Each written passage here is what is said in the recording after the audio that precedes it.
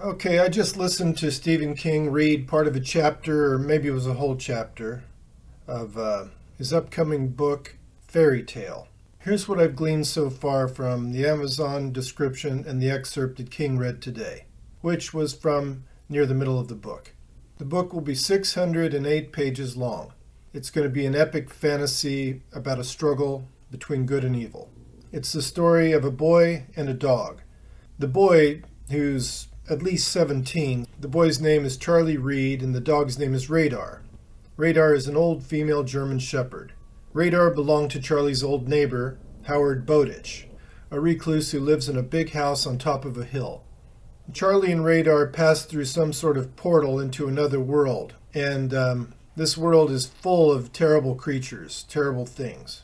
It's in the grip of some sort of war or disaster and possibly a plague. The people are getting uglier and losing pieces of their faces and maybe their voices too. There's a war being waged between good and evil. There are beings called night soldiers, and you don't want to run into them or get captured by them. So it seems that Charlie has either acquired superhuman strength by passing through the portal, or maybe he's just really strong.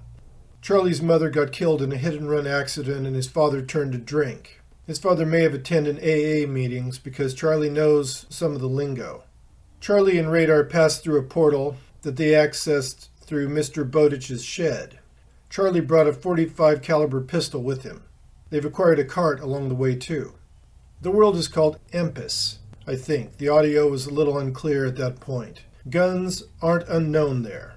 There are big insects in this world. I don't know how big yet, but bigger than what you would find in our world. Charlie and Radar are on a life and death quest.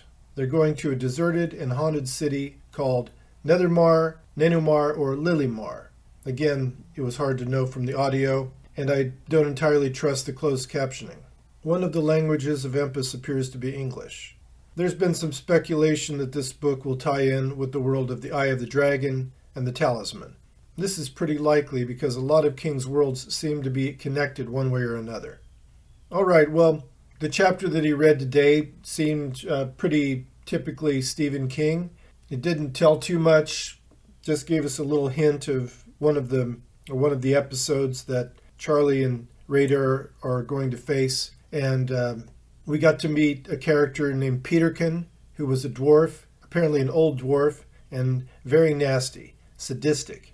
I intend to read this book when it comes out and do a full review. Until then, I guess we're just all left with just a little taste to whet our appetites, and we'll see how it goes from there. So until next time, have a great day and happy reading.